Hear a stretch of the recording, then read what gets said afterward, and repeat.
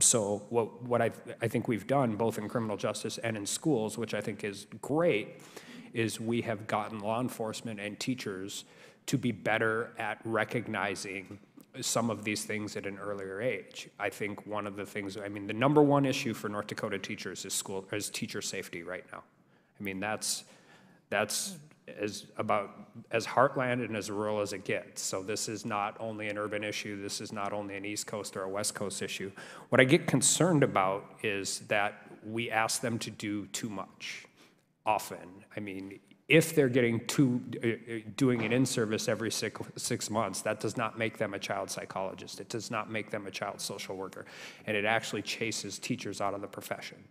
So we've had to get creative. We've explored innovative ways to improve services for students through interconnected systems framework and blend school mental health and positive behavioral interventions for schools. I mean, it reduces barriers to learning, identifies needs early, engages in effective treatment options, and improves educational life and outcome for students, which it's, and I do have to give a shout out to Jason Hornbacher, who is doing this in the Bismarck Public School System, because all the policy in the world doesn't work unless you have really great people advocating this. So, I mean, my questions are one of the key tenets of that model is a broad network of connectivity for children. Dr. Oury, I suppose, but anybody can answer this. Can you give us any detail on, I mean, how we integrate community and faith-based and just the different group? I mean, every community has different resources available. We just have to look to them. I mean, are there programs and models that have worked in other places that everybody should be looking at?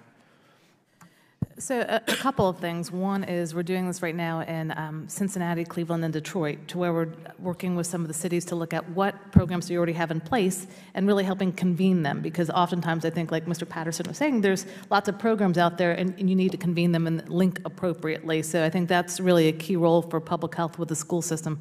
I think even taking a step back earlier and looking at within schools, it's great to have that response, but really integrating things like social emotional learning, like good behavior game, incredible years type programs. That's primary prevention and gives kids coping skills, empathy, conflict management, life skills, so that when these stressors do occur, they're already prepared, and that helps with the need for counselors.